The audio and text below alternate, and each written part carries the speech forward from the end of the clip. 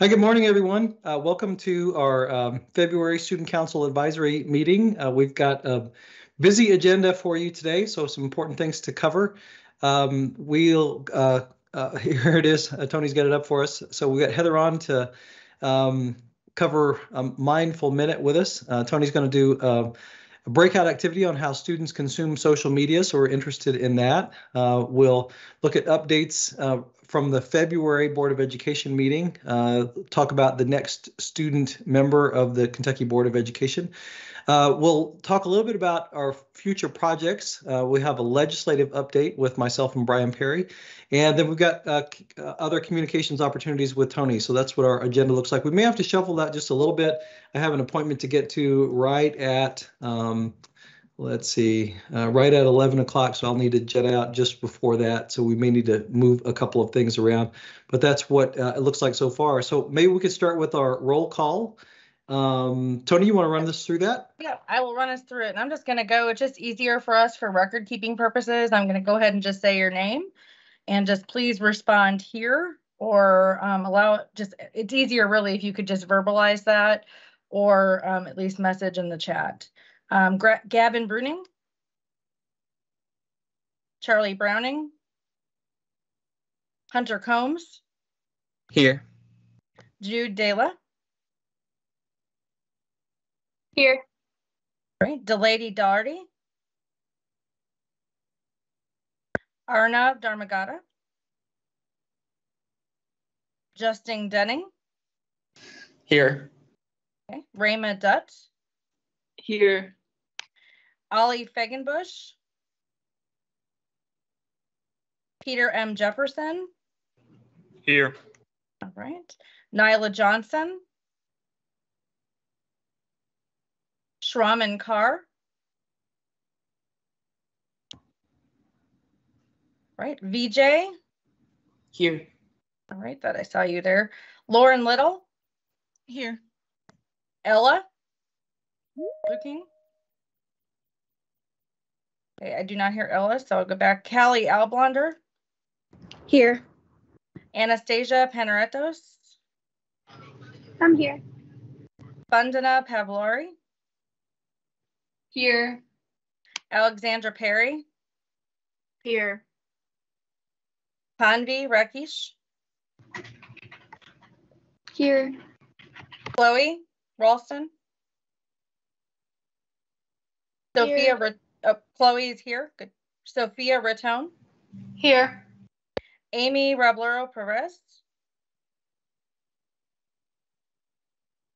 Luke Taylor. Here. Mally Taylor. Here. Sarah Umbarger. Bentley White. Here. Right. And Sarah Hugh. All right. So if the other ones come on and after I've called roll, I'll go back and check. But we have a full roll and a full roster. The next thing I wanted to do is just quickly bring up the summary from the last meeting. You all should have those in your email. If somebody would like to go through that or at least offer me a motion so we can get those approved. I can make a motion. Okay, and who is this? Jude. All right, Jude is making the motion. Do I have a second? A second.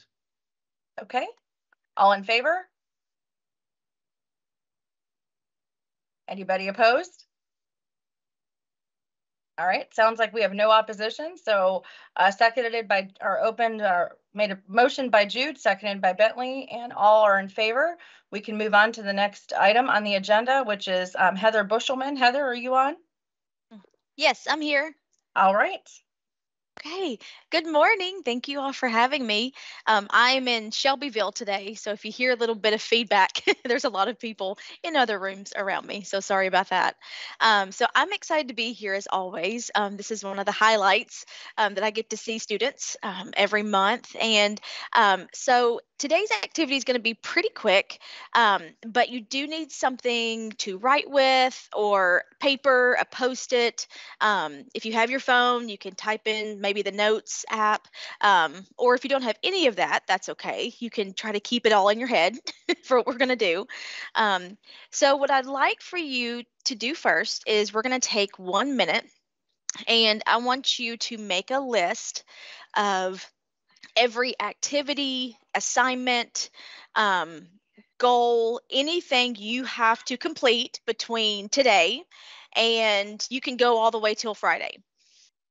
Okay, so let's take 1 minute and just start writing down everything you need to complete between now and Friday for home, school, extracurriculars. Okay, all right, so take 1 minute and go ahead and do that.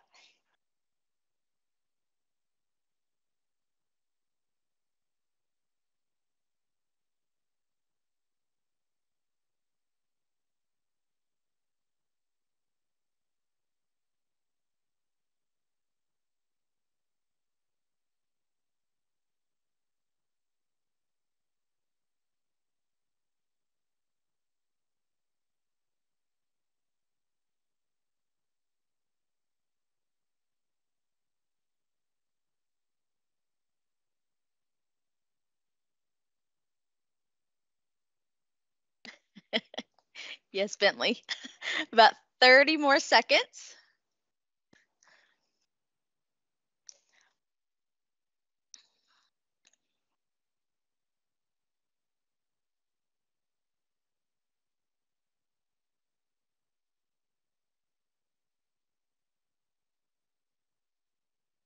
All right, 10 seconds.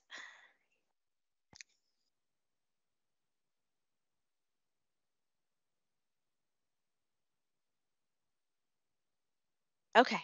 All right. So I'm sure you didn't get everything listed for the next 3.5 days. But of that list, whether it's in your head, you wrote it down, whichever you were able to do this morning, I want you to think about the big rocks. Think about of your list, what are the absolute biggest deadlines, assignments, whatever you have to accomplish within the next few days. And if you did write those down, if you can circle them, highlight them somehow out of the big list that you just wrote down.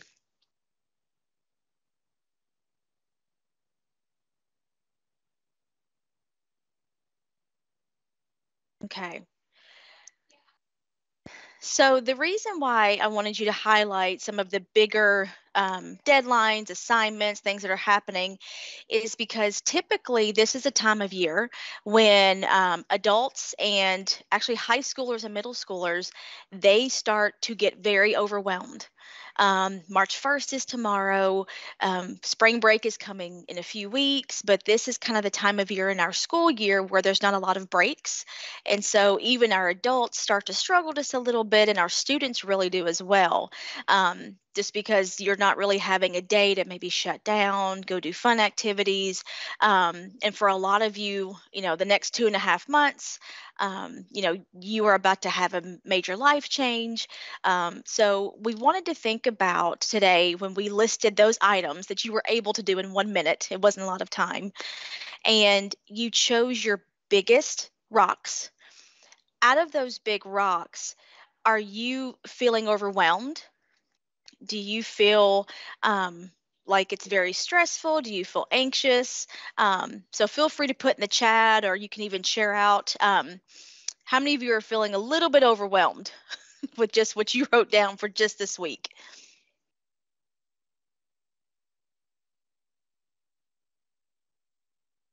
I see some hands, some head nods.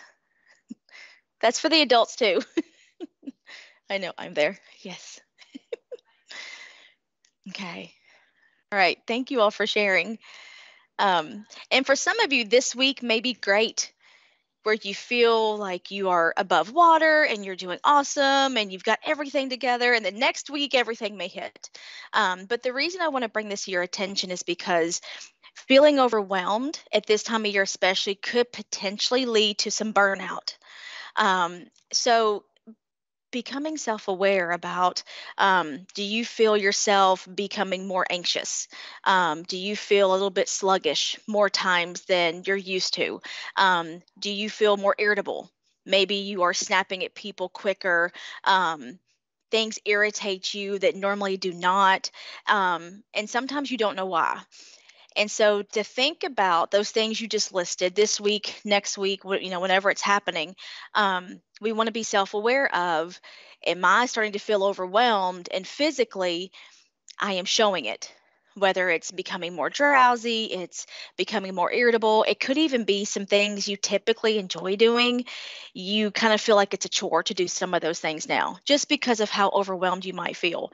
That's when it starts leading to burnout, which means that becomes serious because you feel like you want to quit certain things, or you don't want to go through with certain goals and accomplishments. And especially for you all and how much you have got to do and how much you model for other students, I think it's very important to not be so overwhelmed with everything you're involved in, because it is important, and obviously you have amazing skills and talents to do those things. So as we circled those big rocks, thinking about those as your biggest accomplishments this week, and then everything else beyond that is a smaller deadline or accomplishment to deal with. And sometimes those smaller things are what gets in the way of us enjoying the bigger tasks. So for example, you may have a ball game, you may have a performance, you may have an assessment that is part of that big rock category. But all these little things start trickling in, like chores, practices, maybe having to drive somebody here or there, maybe a quiz at school, maybe some little assignments, and that's what bogs us down. So always keep in mind what drives you. And when we think about those bigger accomplishments, how do you break those down?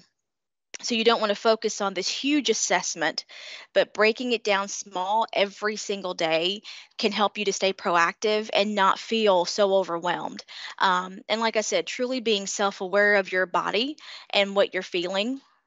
And then those coping skills we've talked about, I know before, what works for you? Because if you feel overwhelmed and you try to keep doing your work, practicing your extracurricular activities, it probably will not go well. So what do you do to take a break? So think about right now, when you feel overwhelmed and you start to lose focus, share in the chat, or you can unmute. What are some things you have found that works for you to take a step back, even if it's for 3 minutes? So I'd love to hear some of your thoughts.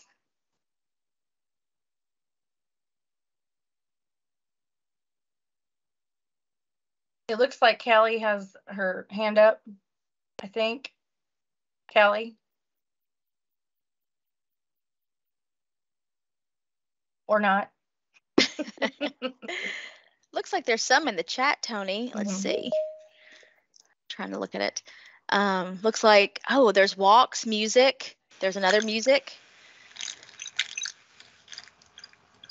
Taking a walk.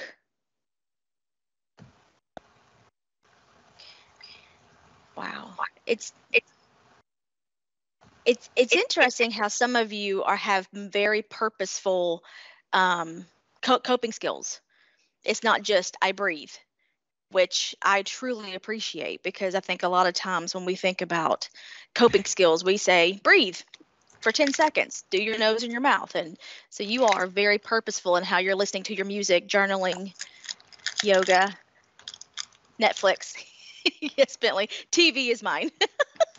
I feel you on that. Okay. Going to the gym. Okay. All right. Well, thank you all for sharing. So as you go for the next few months, always keep that in mind, just because if you have weeks like it is, I'm sure for a lot of you this week, that's overwhelming, it's stressful, you don't ever want to get into that stage of burnout, because I know some of us are so overly involved and we enjoy it and it's great, but you've got to take care of yourself first to, like you all just put, to step back, take a few minutes to keep focused. Because otherwise your work is not going to be at the par you want it to be, and your extracurriculars will not do what you want them to do, and then you'll feel disappointed, which leads to more stress. We don't want that. So just keep that in mind as you all work the next few months, and you've got some big things happening. And of course, you are a model for your peers as well, because you see your peers at school, struggling with being overwhelmed, overly involved. So even if you notice mood changes with them or behavior changes, that could be something that's happening with them that they may not realize, is they have too much going on and they can't figure out how to make smaller steps to get to those big rocks, and they're letting all those smaller things bog them down. Okay. Well, as always, I've enjoyed being here with you all. Are there any questions or anything else before you all continue?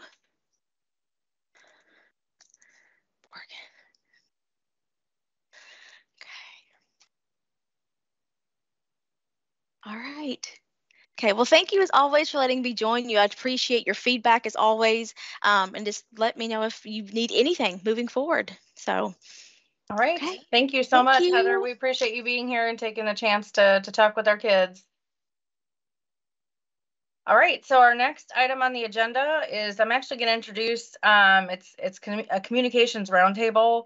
I mean, and you all, many of you all know Audrey Lamb and Caleb Bates with my team here at the Department of Ed, and they are going to participate in an activity with you at a communications roundtable. So let me go ahead and share their slides. And I think Audrey is kicking off, but take it away, guys. Yeah.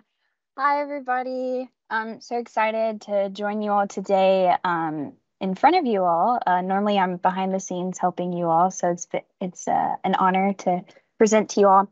So the way this started, and I'm going to just be really quick and jump into this so we have time to talk, is that I'm sure you guys are aware that Gen Z, our generation, so your current generation, it's people aged from 11 to 26, are very different from previous generations in the fact that technology rapidly developed while we were young. We were exposed to technology at a very young age, exposed to social media at a very young age, and it has shaped who we are as people and is kind of an integral part of us. And so I just felt with Caleb and Tony and Guptasan that we would love to just kind of get your feedback on how we do communication here at the department. And I just kind of put this graph up here because I was doing some research about teens and social media usage. And I just thought this was interesting to show you all before we get started with our conversation about social media usage and how it's changed very quickly over the years, like from 2015 to now in 2023. So hopefully we will, Tony, are you able to split them up into groups, breakout rooms? I don't know if I have that ability.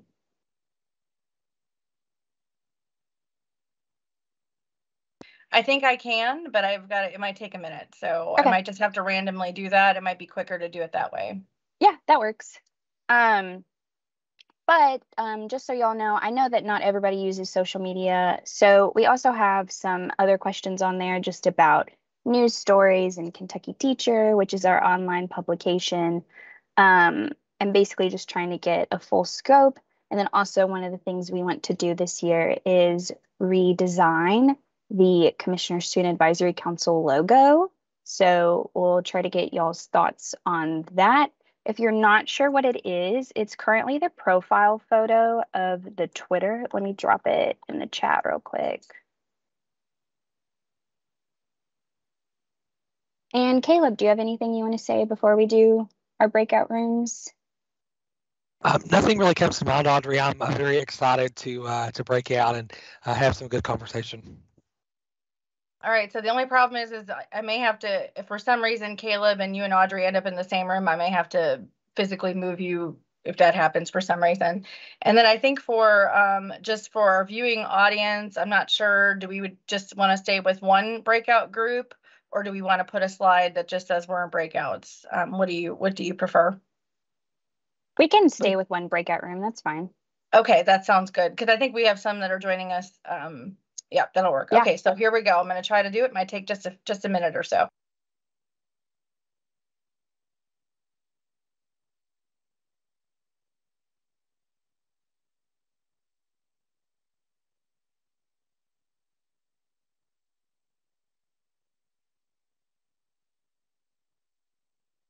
All right, it says the rooms are opening, so everybody should start like the little Harry Potter hat should be going over.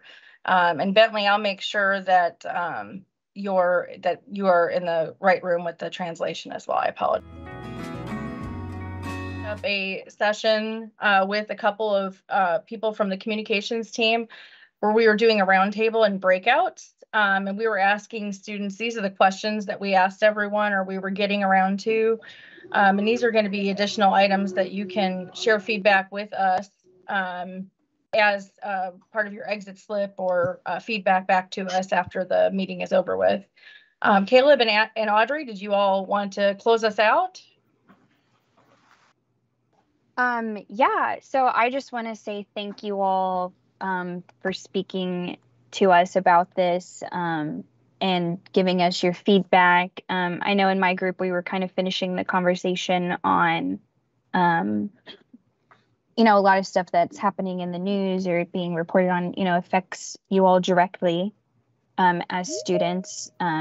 Whether it's United We Learn, whether it's initiative the Department of Education is doing, whether it's legislation. So I think it's really important for us to take a step back and ask you all how you like to stay informed. And so thank you all for participating and enlightening us. And I hope that, with this feedback, we'll be able to better serve you all because we're here for you. So if there's anything I can do for y'all, Caleb can do for y'all as the Division of Communications, I just want to put this offer out there. We've done this offer before about if you ever want to spotlight something on social media that your school is doing, like an event you're really proud of, or you want to speak out on Kentucky Teacher, like I know Jude has spoken out about the importance of student voice and why that matters in schools.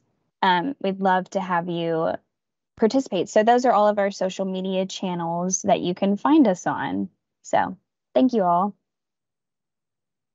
All right, thank you.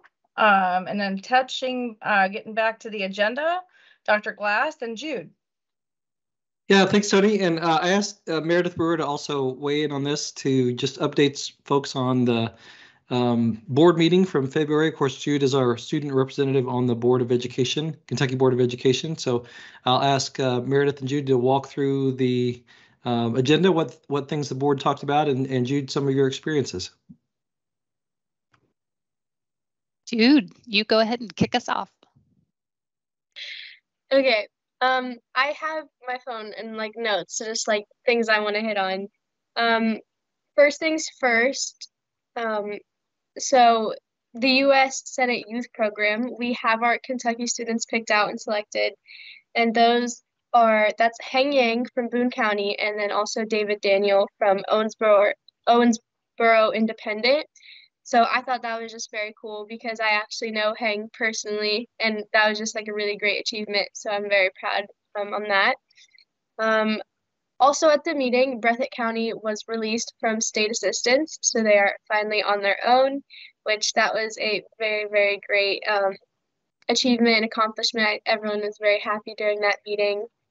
On the more technical side, most of the meeting on the first day, on the 7th, was just talking about accountability systems. And then we also got updates from Advanced Kentucky, and we also did hear from our Teacher of the Year, Ms. Perez. She is on the call with us right now, so that was really great. Last meeting, we actually heard from her, this council, but now she actually went to the board and gave a similar presentation. And if you guys remember her initiative and what she wanted to achieve with the makerspace and those types of things and our recommendations. So she brought that to the board and shared that. So that was really great seeing that come full circle.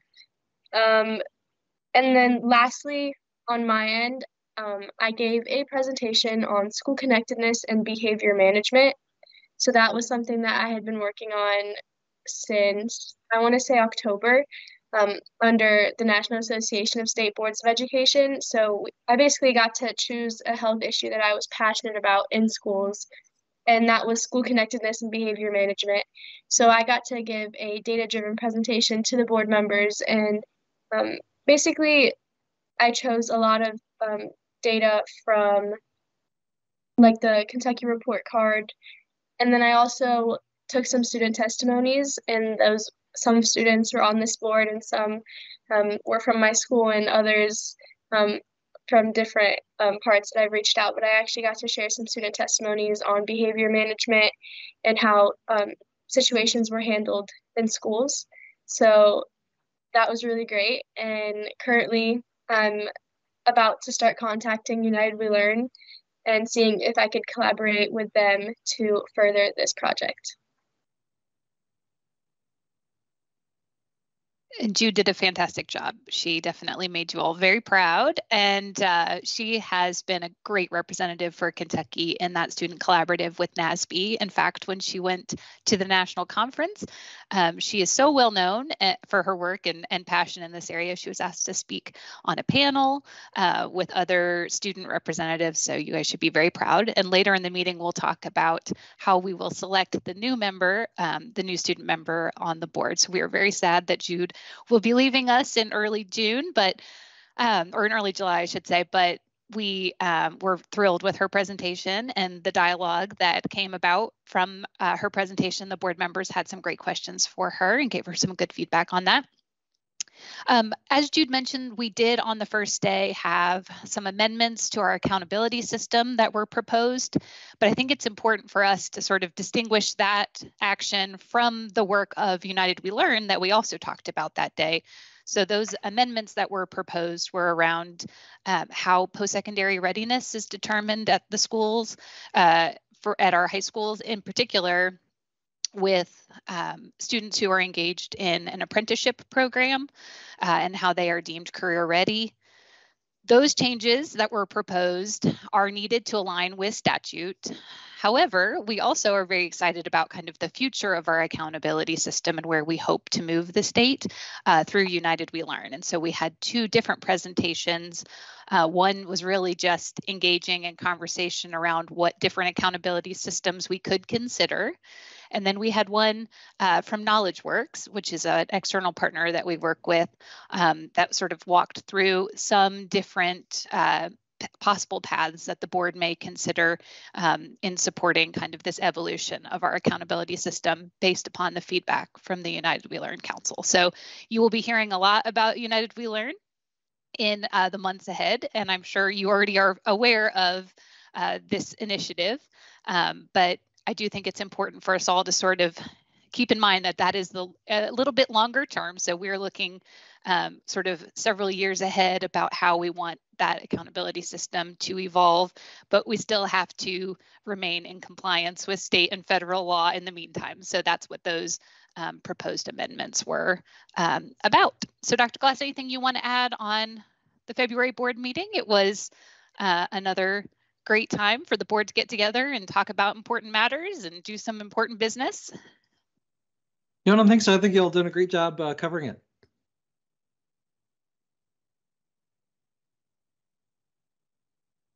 Tony, anything else you want us to highlight? No, I think y'all did a good job on that. I think that's it. And then I think Meredith, you're up next for speaking of the board. She wanted to go over kind of our next steps on what we are looking for, or in terms of well, I'll just let Meredith, you take it over. Okay. It was discussion on the selection of our next student member. That's correct. So as I mentioned, the term for our non-voting student and teacher members is only 1 year. So that was a change that went into place in statute and our accompanying regulations. So the term is 1 year, and the representing district changes each year as well. And so our new student member will come from the 5th Congressional District. I am somewhat nervous to share that we actually have not received any applications yet for that position. However, as a procrastinator, and I know there are others in the mix, the deadline is March 6th. That might as well be an eternity from now. So we are hopeful that everyone is working hard on their applications and will be submitting those in time for the March 6th deadline. As I mentioned, from the 5th Congressional District, there's a map that's on the screen right now for you to kind of have an awareness of what counties are represented in the 5th District. For our teacher member, it's the 1st Congressional District. As I said, it will rotate. So March 6th is the deadline. And then the regulation around the selection of these members outlines kind of, yes, we will put the application in the chat, how this process sort of moves through to the selection. So once the application closes, the department has 3 days to review those applicants, confirm eligibility, and then do the appropriate redaction to then send to the Student Advisory Council the applications for the student member, and the Teacher Advisory Council the applications for the teacher member. And then a subset of those 2 committees will review and make a recommendation to the state board for the preferred candidate for those roles. Last year, we had the same process, and we actually have a few members who I believe are on the call who served on that special committee. So Delaney, Gavin, and Alexandra, would any of you like to sort of share about your time on that special committee that reviewed applications? And then I will conclude with my pitch to see who would like to serve on the committee this year. So would any of those people, or if there's anyone else on the call who served, I believe it was just those 3 that are still on the council. I just want to say that it was really fun doing it, just going through all of the applications, and then we had a discussion that was supposed to be an hour long. I think it went far past that, and we were just debating every single application. We created a list of the top 3, we broke it down, and it was just really nice having a student voice to be able to choose the other student voice.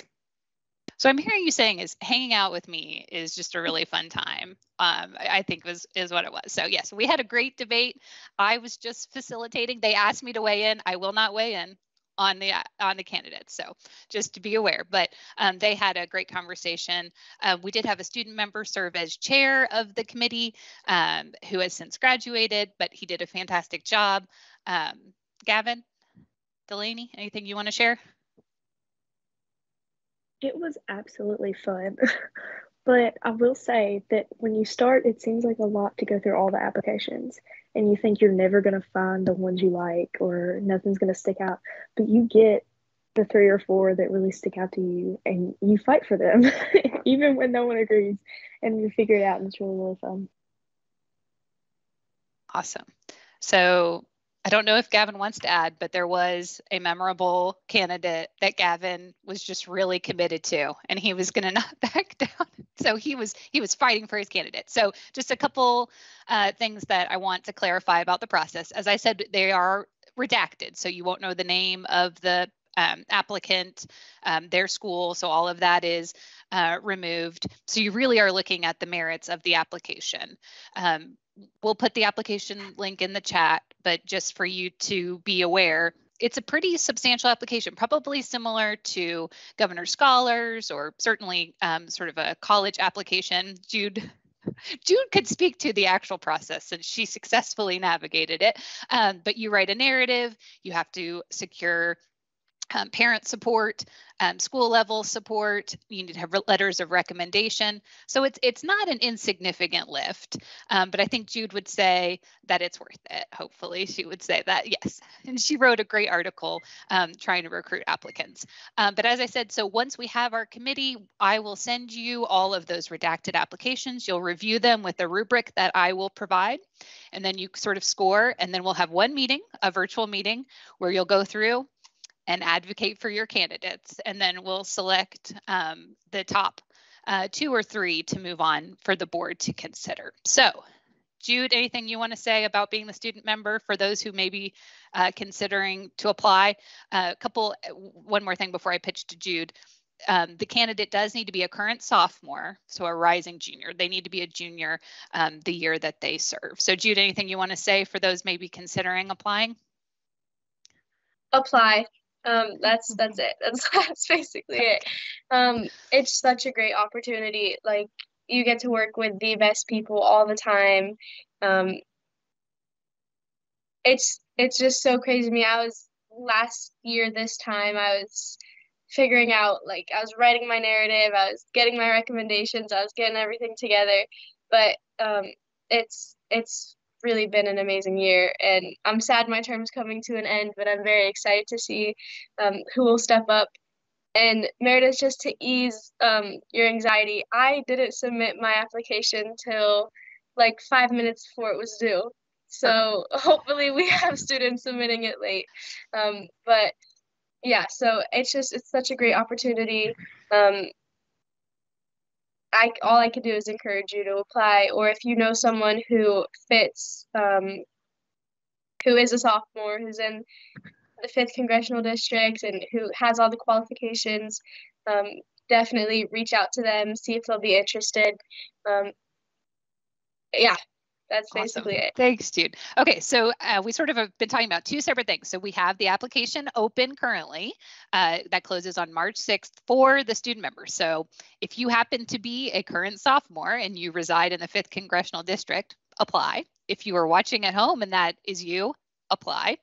The second issue is sort of who wants to serve on the selection committee. So there was a question in the chat.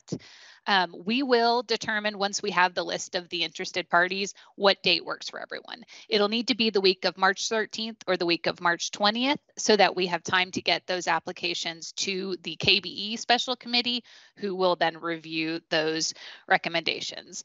As was mentioned, dependent upon the number of applicants, you'll have a little bit of work to do before that meeting, because you'll need to read the applications, score them with the rubric, and get everything ready for that conversation that we'll have about the application review and recommended candidates. But all said and done, I would say 3 to 5 hours max of additional work. And I know, as Heather had you work through, your schedules are very full, but we would appreciate your consideration. So here's where I ask.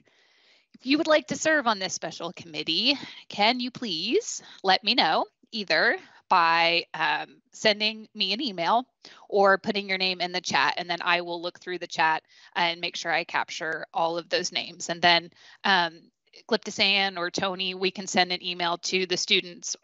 One last kind of call for anyone who maybe isn't on today to see if they're interested. Then I'll send out a doodle poll. We'll plan our meeting time, and we will get you those applications by March 9th per the regulation. So any questions about this process? Meredith, it looks like there's a couple coming in there. I don't know, want to miss it. Just a clarification, are the geographic requirements based on residency or school membership? So it is residency. So think about kind of what you would have for your voting. So where you would vote. So what is your congressional district? Yeah. And it looks like you have a lot of interest here. So I'm writing down those names for you, and we'll send those out. And as Dr. Brewer mentioned, we'll definitely follow up with those of you. We have a lot of our students that are not able to attend the meeting today, but we'll follow back and watch the meeting back and give you guys a couple of days to determine whether you'd like to be on it or not. And then Dr. Brewer will be back in touch with you on that. Thanks, everyone. All right. Up next is Dr. Glass. He is back to discuss, as many of you all know, and I have to again really give everybody a shout out for their participation in the student safety project that we presented publicly last time we met, which was in January. Representative Tipton was here, and you all had quite a media representation here for that. I will say that I do think that was a really wonderful showing from our media, and that I think it's the most media I've ever had here at one time. And that includes test score time, which is usually a very, very busy time for us. So I was really, really happy to see our state media, our local media pick that story up and continue to tell the story. I know I'm working with a reporter right now in Eastern Kentucky that's looking to connect with one of the students who participated in that project. And so I'm working to connect that reporter with you and then also Dr. Glass. But then Dr. Glass, I know, had a little side conversation while some people were meeting with Dr. Brewer before they presented. And so I just wanted to kick off this opportunity to him to discuss maybe what might be next in terms of projects. Yeah, thanks, Tony. I think you've summed it up well. We really appreciate it and I think got some good traction on the student safety brief and work that you did, and we're wondering around what's sort of the next step. The student safety focus really came about in the wake of the Uvalde shooting. So we had a meeting of this group right after the Uvalde shooting, and there was sort of a groundswell of support around wanting to do something around that to say, here's the student perspective or student voice on the issue of school safety. And so we're wondering sort of what's next. At our last meeting, we did have a discussion around how students are weighing the decisions around the next step in your lives. So this is a really important transitional phase that you're in.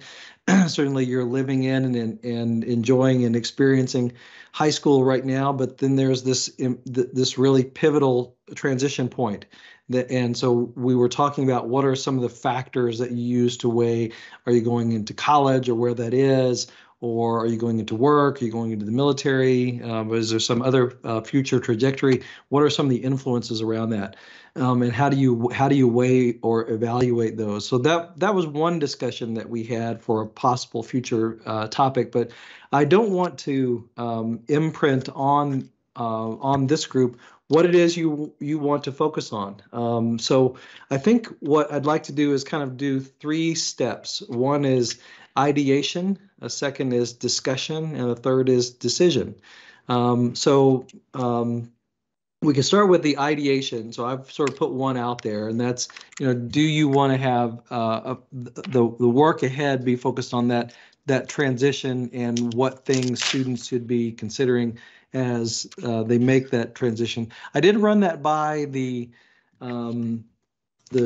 student council presidents from the universities. So these are the people that are presidents of student organizations at the colleges and universities in the state, and they were excited about that topic. But again, it's not something that you have to do. If there's something else that's more pressing or more interesting that the group has, then that should be elevated as well. But that's one that's out there. Meredith, anything you want to weigh in on at this point, just as the person that's facilitated the group on the student safety effort for next steps? Sure. So I think it's important to sort of think about why we do research and sort of develop these sort of documents. And there are kind of different purposes dependent upon sort of identified goals. So sometimes we research things because we have a question and we're curious and want to kind of learn more about it. Sometimes we research because there's a problem that we've identified that we want to make recommendations for how to address it. And that certainly is the category that the policy brief falls under. We knew of a concern, and so we were trying to think through what could be done to address it. And kind of the third category for research is sort of that you want to contribute in some sort of meaningful way to the existing sort of literature or discussions around this topic, which really sort of fits into what Dr. Glass has proposed. Sort of there's this topic about kind of transitions into sort of next academic journeys. So I think we just sort of need to identify what it is that you're wanting to accomplish with this project. And I think the other thing that we need to always keep in mind is sort of the audience, right? So who are we hoping will receive this information? And that helps us sort of think through how we want to design the project. Okay, so I think let's open it up now for the first phase is ideation. So what ideas are out there? And at this point, there aren't any bad ideas. So just topics that folks are interested in. And so we've talked about one, and that being this sort of weighing the transition or considerations for the transition from high school to the next phase in life as one possible topic. But let's ideate on others.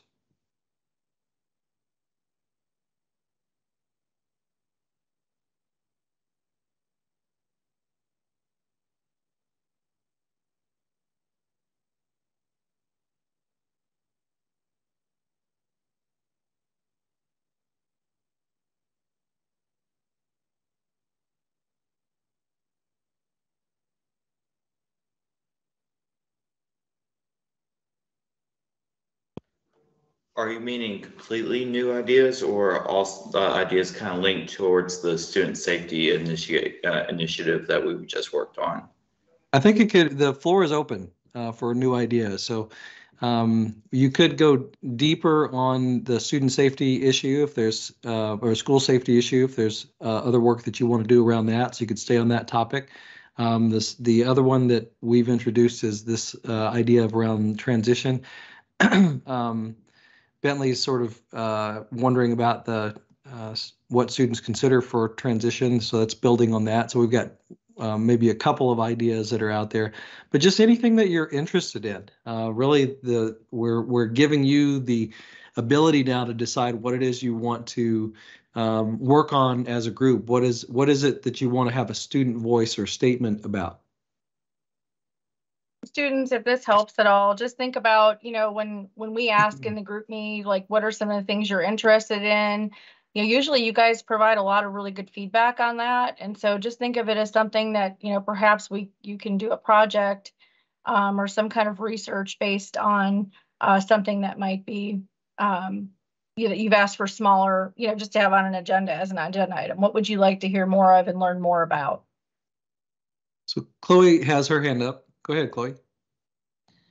Hey, so I was there for the conversation last time in the in-person meeting where we talked a little bit about the transition idea, and that was something I really liked. When I left there, I thought about it a little bit. I feel like it's important to help with the navigation of the future, especially for our students with either post-secondary education or what career field they're going to go into.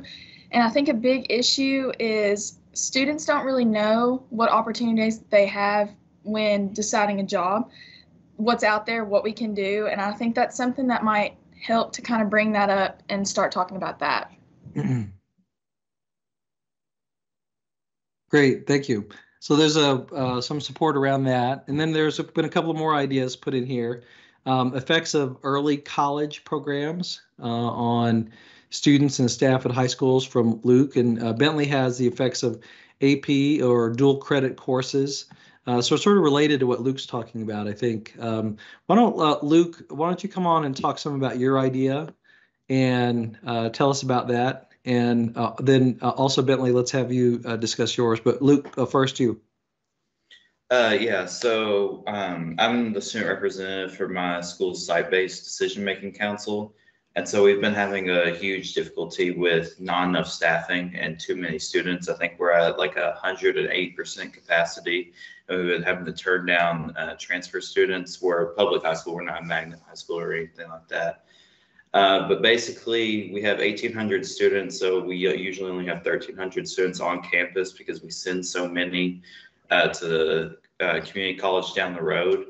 And so that's really taken away a lot of our big student leaders. And so our school culture has kind of been damaged by that. Like we have a lot of AP classes. So we kind of separate everybody based upon if you're early college AP or just kind of like regular college preparatory classes. And so you're basically left with the college preparatory and then like 20 AP students, while you have like 100 really strong leaders at the early college that don't ever have to step foot onto a high school during their day. And while I do agree that like getting an associate's degree while they're in high school is an awesome opportunity, it really has damaged our school culture. Thank you, Luke. Appreciate that. And Bentley, you also had something related to this. So you want to talk about that, if, based on what Luke said, or do you really have sort of the same idea, or is there something a little different here? I was kind of thinking more of a statistical thing of how when students take advanced placement or dual credit courses, does that really have a clear impact on college success, or is it just more of a simply an advanced class that student is taking schooling? I'm wondering if is there any statistical evidence that it improves your post-secondary education career?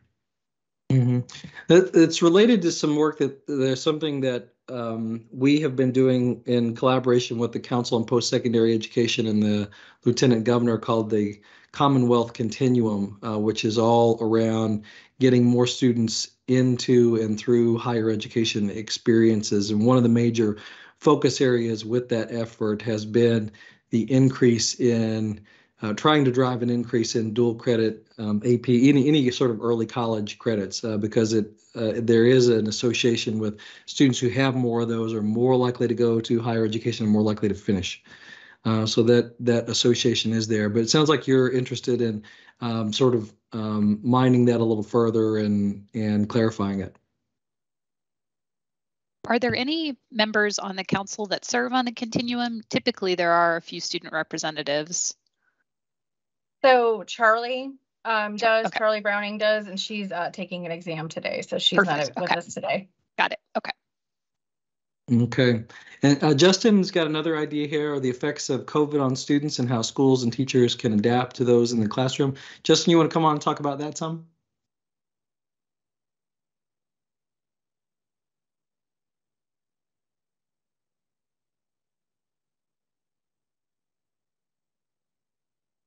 Justin, are you able to talk about that?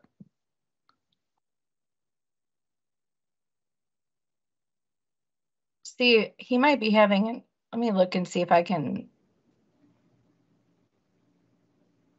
Here we go. Okay, I was going to say, I could see you there trying to mute or unmute. I didn't know if that was a problem on our end or whatnot, but go ahead. Let me come on the screen here in a second too. So I know that y'all did a lot of work before I joined the council with mental health and COVID, but kind of my thought on that was, education itself. Students are learning in different ways, and behavior is changing too. Especially, I've noticed it in my school. Students are coming to high school a lot less mature than they were, years ago before COVID happened. And students aren't learning the same way either. There's no more the lectures kind of style teaching and that kind of, here's the information, now hold it, and then we'll try to use it. It just doesn't seem to be working and grasping student attention anymore.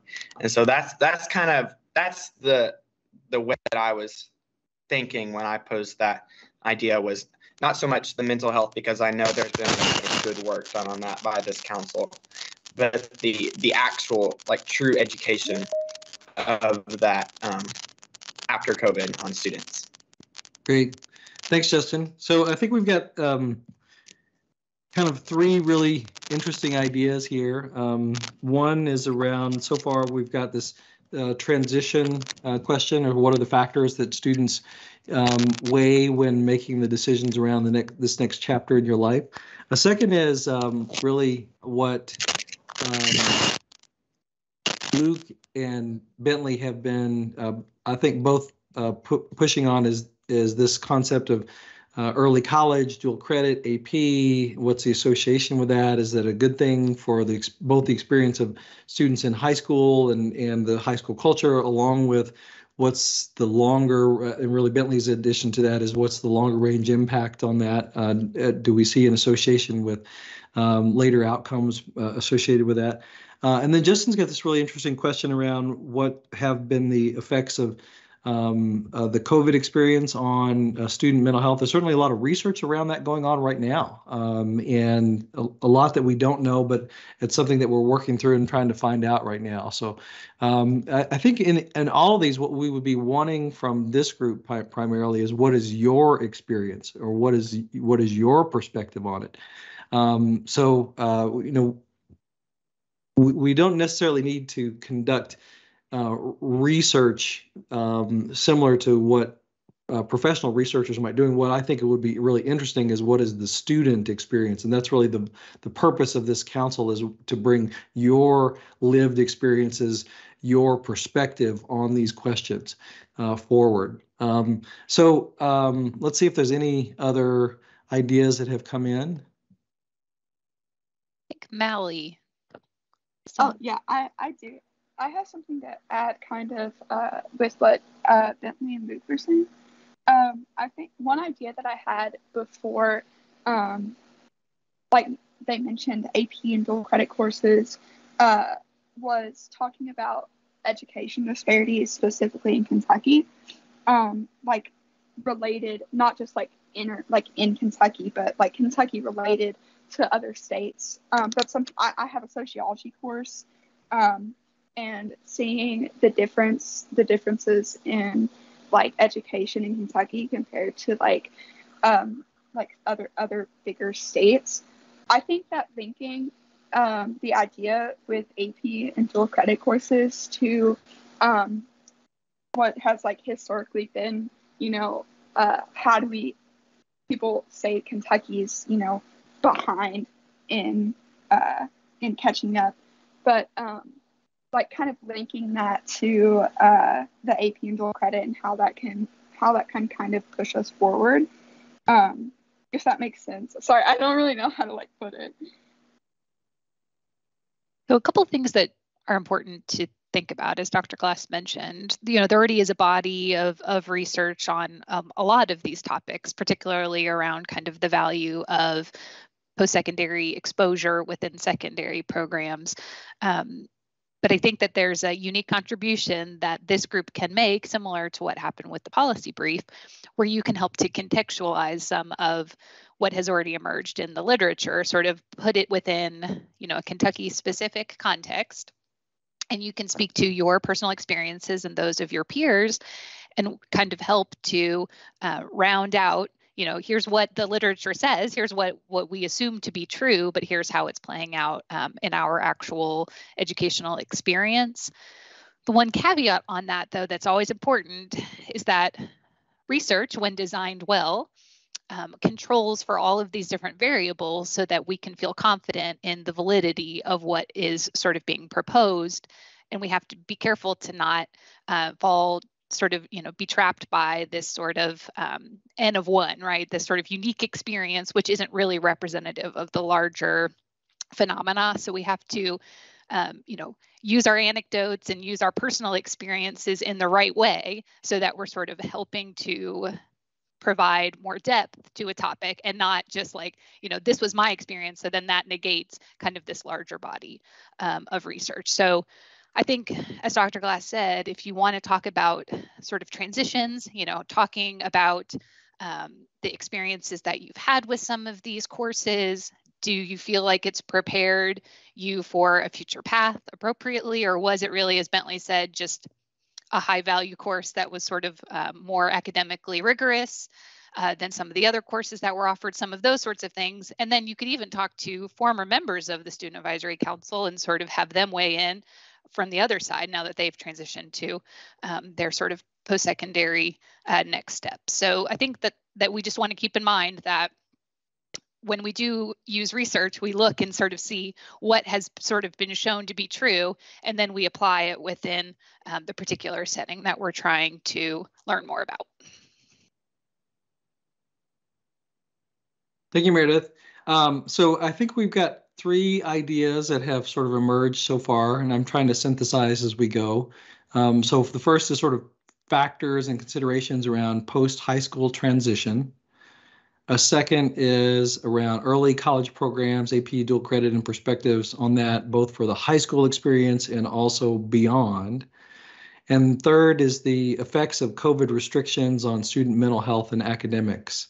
So those are the three big ideas that I've heard so far. Have I missed anything, or are there any other ideas that we want to consider at this point?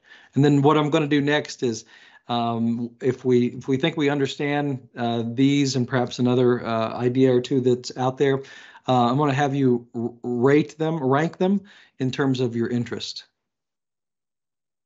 So were there other concepts, or have I captured it well? And if I haven't, please pipe up and let me know if there's something else in this, or there's another idea out there. So can I propose a wild card while others are thinking? It seems like, at least from my perspective, that the emphasis on student voice is really taking root in Kentucky.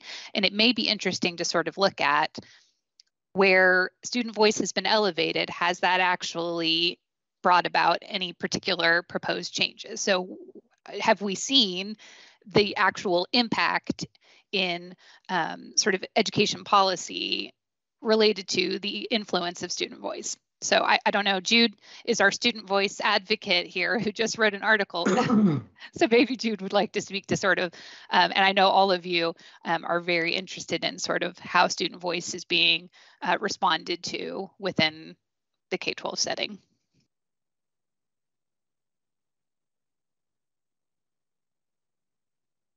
Yeah, so first I just want to say I love all of the ideas. I was just like thinking deeply into all of them and like how we can utilize student voice to present them.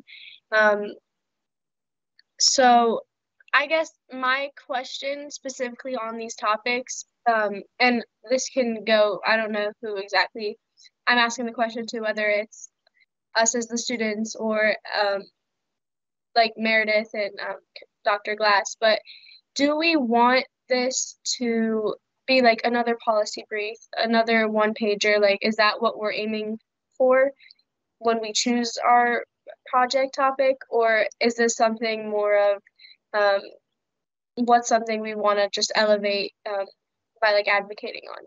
So like that's my main question. And from there, I think we could get more clarification on how to like target what project we want to hit on. Yeah, probably both, Jude. So I think you would want to come together, and this may be a project that we work on for the next 6 months or a year. Is what's the student perspective and recommendations around any of these topical areas, and then coupled with that, what is some advocacy that you could do? So I think probably both of those things. Okay, and with that, please correct me if I'm wrong on any of this, but would we be able to speak on, I think it's House Bill 161, which is promoting getting students on boards. I think that's the right number. It might not be, but to students, would you guys be interested on working specifically on that and advocating for student positions on boards? Because then that kind of hits on students within policy making, but then that's a way for us to get more engaged within our districts, where we can speak on our own problems, because I know when talking about like early college programs, that depends on the schools and where you are and the resources that you have. So like whether that's good or bad is depending on the situation. So I think that would be something that we could do. If you have any feedback, yeah, that's just an idea. Yeah, I think that's Representative Timoney and Bojanowski's bill. The timing on that, I mean, the legislative session is going to be over in a month. So I think if there's probably strong interest among this group of being supportive of that legislation. So I think you can do that now. And then, going forward, if there's interest in continuing the work around how student voice can be impactful in state and local policy decisions, that could be the work that you do as a group going forward. So I think we've got 4 really good ideas now. And I just want to pause here and see if there's any question. I'm going to put a sort of try to summarize them real quickly. I'll put that in the chat here. The 4 ideas: post-high school transition, early college programs, effects of COVID restrictions, and student voice. So those are the 4 kind of ideas that I've heard.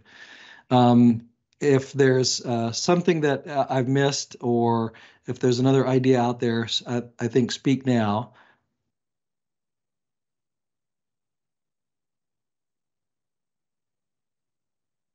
And I think really any of these are really good areas for for student voice to be lifted up in.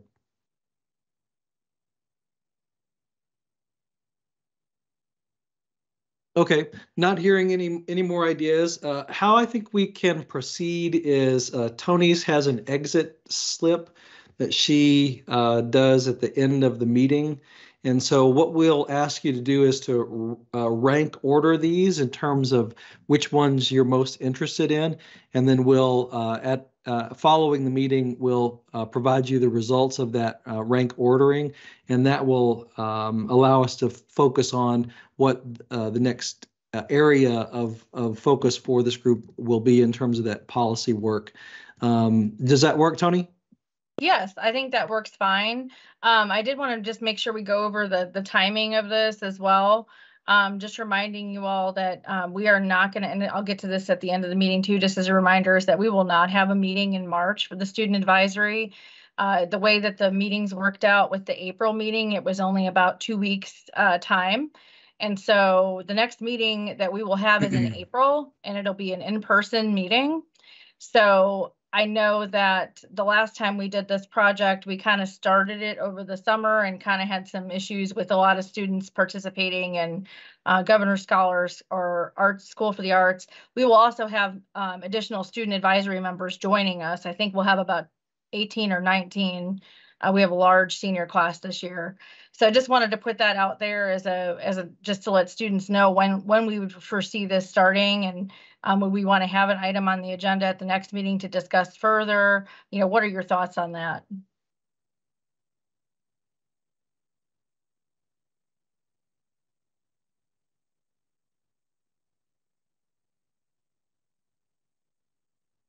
That's for anybody, really.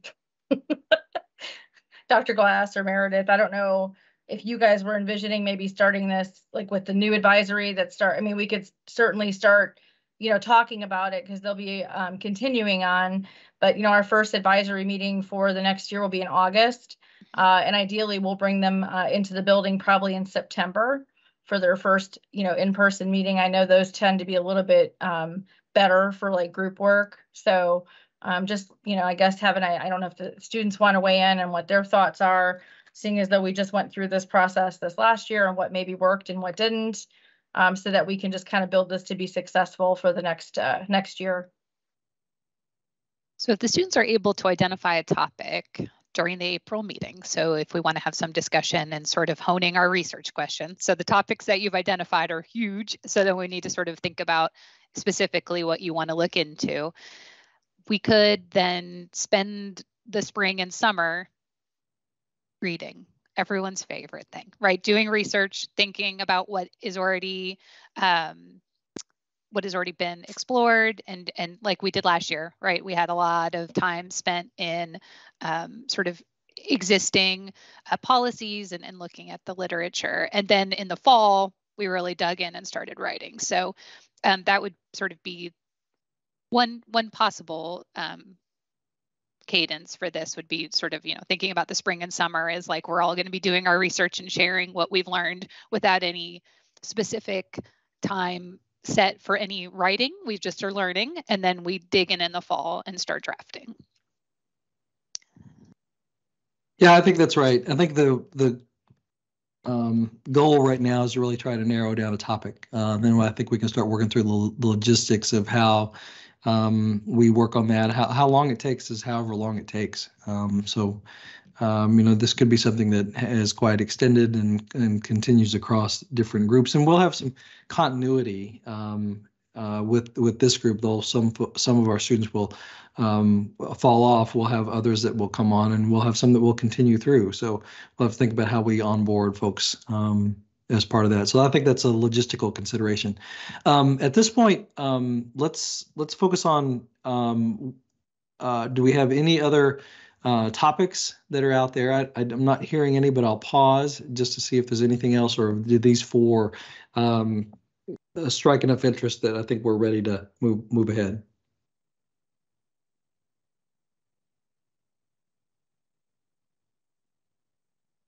Okay, not hearing anything else. I think, Tony, if you could put these four into the rank order for the exit ticket, we'll let the students vote on those or rank them, and then let's get together, Meredith and Tony and I, and we can sort out where we think we are, and we'll bring those results back to this group to talk about next steps. And Bentley has an interesting point here that you could see 1 and 2 working together.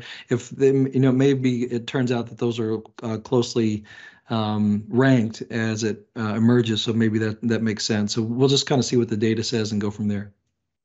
That sounds good. I think we're good with timing. I think we're in a good place in terms of we're starting it a little bit earlier than last year, so that we'll have the students at the Sauer Building in April, and then the new students will be announced in May. And I think it's a good opportunity to kind of get them involved before summer break starts and kind of get them invested in the topic. So I think we'll be in good shape with that. So I'll throw that. I have my note right here, my little sticky note. I will add that to the exit slip and get that out to you this afternoon.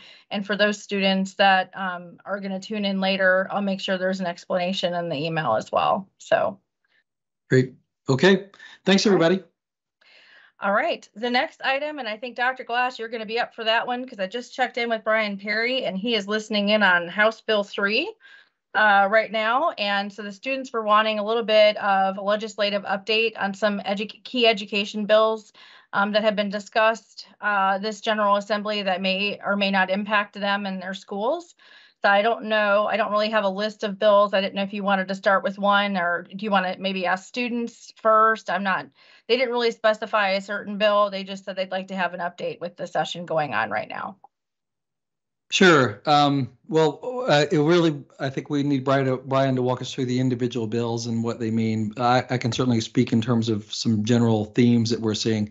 I had really hoped that this session we would see a focus on supports for the teaching profession, because we know that we've been hearing and now are seeing data around increased turnover and lack of qualified applicants. We now have data that turnover is higher than what we've seen in the past. It's resulting in potentially 2,000 to 3,000 more teaching openings than we've had in previous years. We're seeing school districts solve that gap by relying on emergency certifications at a dramatically increased rate. So we are effectively lowering the bar in terms of qualifications of who we're putting into teaching positions. So all of those things were distressing. We had a meeting on them this summer where the legislature was interested in hearing about it. We presented some data then. At the beginning of this session, I also presented on it to the House Education Committee. Representative Tipton has introduced a bill designed to provide some supports for the teaching profession. Even I think he would say it's pretty limited in what it does, and then the appropriations associated with it are non-existent. So there really isn't. It won't address the problem. It's not at the scale that we had hoped for. So I think going into the session, I had hopes that we would see a focus on this from the legislature. That it doesn't seem to be the case. I spoke to a group of educators this morning, and my message to them is I don't think help is on the way. So we're going to have to figure out how we support each other, how educators support and take care of themselves to stay engaged, invested, and moving forward. Because I don't believe that the legislature is interested in coming into this issue, at least not in this legislative session. What does seem to be the focus of the legislature is sort of, I would call them sort of cultural issues related to LGBTQ individuals, people, and students, placing sort of restrictions on them, particular to education, elements around transgender pronouns and the guidance that the department has had around that, and information that we provide around how we recommend that school districts support LGBTQ youth and individuals in their communities. So they're very interested in that through the lens of what they're calling parental rights as well. And there are multiple different bills associated with that that are getting at parental notifications. And some of those we think are good things. So for example, if there are medical procedures or mental health procedures, not a procedure, but a consultation that's taking place, that the parent has provided notice of that, we think that's probably a good thing. One of these bills has specific protections around making sure that LGBTQ individuals and concepts that are historical in nature are part of the curriculum. We think that's probably a good thing.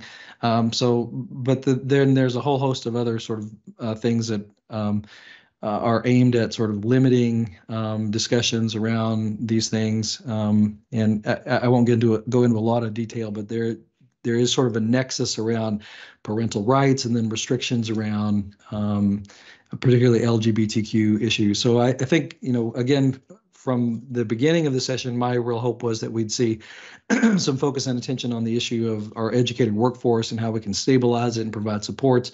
That doesn't seem to be the focus. The focus is a lot on cultural issues and some vein or some form of parental rights, although I would argue that some of these bills are actually taking rights away from parents in some cases. So we are also seeing, as Dr. Woods Tucker has put into the chat here, there's a bill that's being advanced around teacher misconduct, particularly around teacher sexual misconduct with students and making it more difficult for someone to engage in that kind of behavior and then change districts before an investigation is completed and some action is taken. So there's Representative Tipton has also had a bill that he's put in really in response to what I think was a series from the Herald Leader on this issue to make it more difficult for that sort of bouncing around to occur. So when one of these issues takes place, there's a documentation of it, there's a requirement around disclosing it, and it makes it more difficult for an individual to sort of move around and continue that kind of behavior. So we're supportive of that bill. The department was involved in helping craft it, so that's out there. So I'll stop there and see what thoughts you may have, and I'm happy to give my perspective or answer any questions that are out there. So Dr. Glass, I do see one here from Hunter where he was saying, could the students maybe do something to help with this issue of teacher turnover? So that's one question here. Of course, I'll take an initial stab at it and then the commissioner can weigh in. Obviously, I know you hear from me all the time about, the importance of your experience that you're seeing at your school. If there's, is there a teacher shortage at your school and how is it impacting you, to really write those thoughts down. And if it's not for an op-ed or something that we can run, it'd be great to, have you share those thoughts with your individual lawmakers or other policymakers at the state level so that they can get that perspective as to how this is impacting you. And it's certainly not just a teacher shortage. We know that there's a bus driver shortage and there's a cafeteria worker shortage and pretty much across the education workforce. So any of those things that are impacting you that you are seeing from your lens would really be helpful for us to know so that we can, include that in some of the data points or the commentary that we're providing when we're asked to testify or to talk about these areas.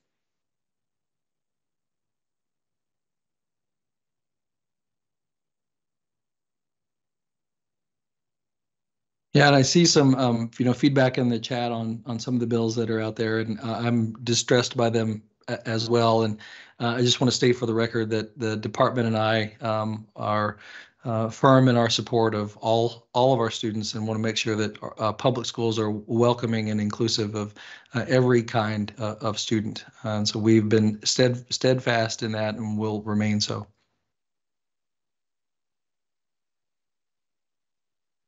And then Luke, I saw, are there any materials or guides towards writing an op-ed? And really, not really. I mean, it's really just, you can certainly start just kind of collecting your thoughts. And, there's folks on my team that can help you with that process. So we can reach out to you about that. We certainly would love to hear from you and your perspective on that. There was another question. Looks like Caleb was asking, and I know we did this earlier. I remember probably one of our first meetings of this year, Dr. Darnell had come in and was asking, how many students right now that are part of this advisory council are interested in becoming teachers or joining maybe the educate. I could just take it a step further and maybe wanting to join the educator workforce in some capacity. And if you are, feel free to just type in the chat or raise your hand. And I think that we may see that is part of the area that we need to address.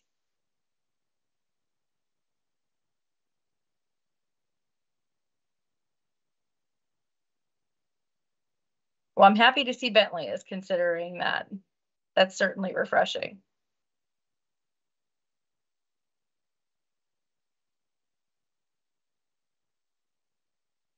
So, yep, so I think that right there lies, part of the, trying to get students interested and inspired to maybe perhaps becoming a teacher.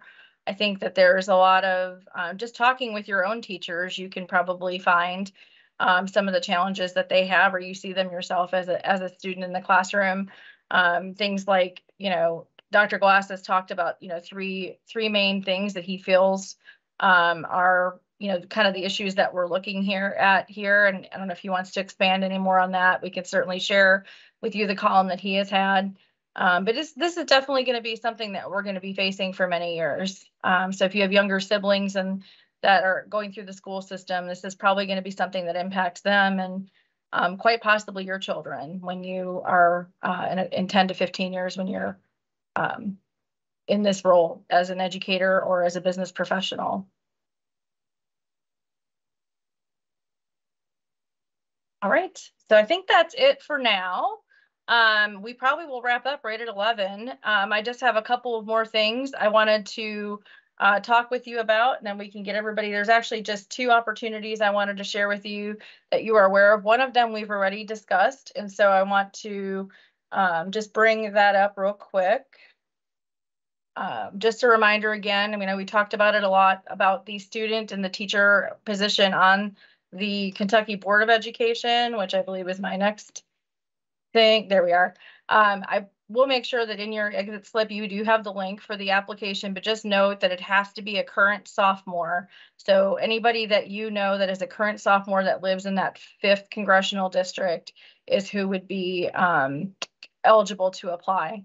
So that is there. I will make sure to include the map too, because I know a lot of you aren't clear on some, especially as you get towards the lines, which congressional district it is.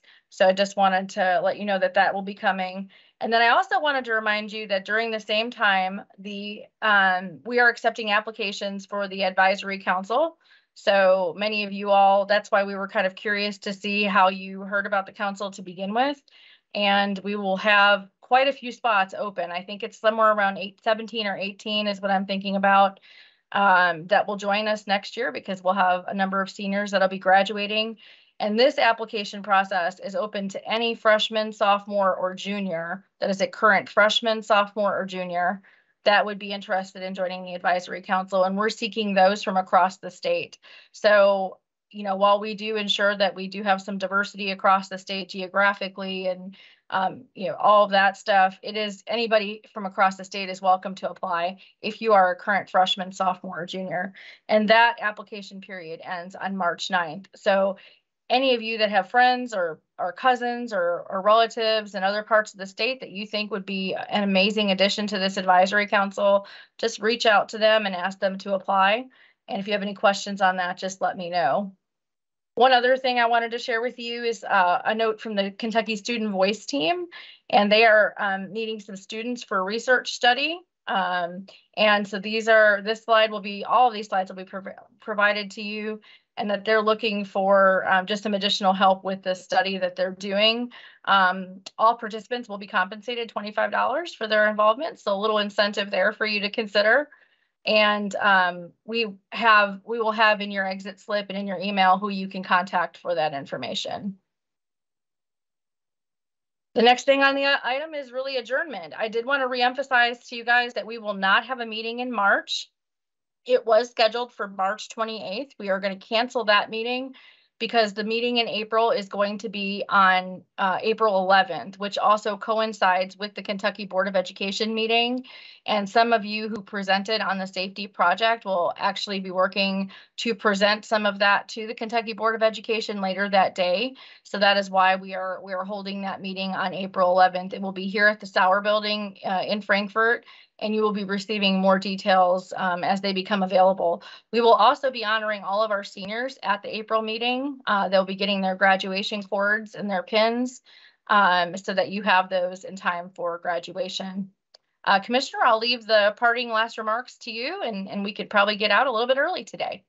Okay, thanks, Tony. Thanks, everybody. We've really enjoyed our conversation today. Hopefully it's been of value to you. We'll make sure we follow up on that rank ordering in the exit ticket and look forward to working with you on that project going forward.